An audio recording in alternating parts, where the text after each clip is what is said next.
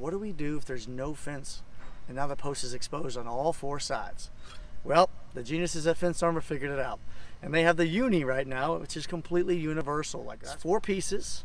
It's completely adjustable from 3.5 inches to 6.5 inches. That's right. So here we have a wood post here right now. This is a treated post. I have a tape measure, and I'll just show you guys that this post is 5 3/8 of an inch from side to side with a round corner. And so we can take this Fence Armor protection plate. Let's put Fence Armor up. We install these, and we can slide it around this post.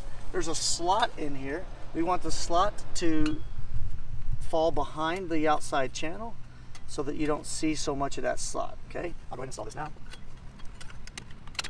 Just that simple. You would adjust the height about 1 inch off the ground. You would install your first screw here, and then work your way around the post installing the following screws. Here we are with a sign in the park. This particular sign has a concrete pad around it, but that's not always the case. Sometimes there'll be grass around these. I'm going to take a measurement of this. That's the same uni I have in my hand to fit the 5 3/8 down there. This one right here measures exactly 4 inches with a sharp 90-degree corner in it, okay?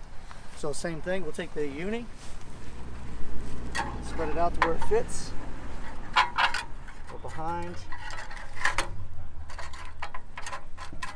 and in this case, we would install this 1 inch off the soil. Fits very nice around that post. It was really easy. Put your self-tappers in there and screw it together. We have a tape measure here. We're going to measure that this is 3.5 inches.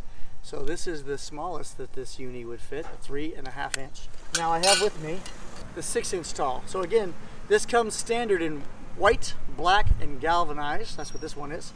But I'm going to show you the 6-inch tall version of this. Right, like that. Again, hide the slots behind the plate. That looks very nice. Trimming that out with a 6-inch tall piece. Remember to keep it about 1 inch up off the ground. Right about there. Get those screws installed in there.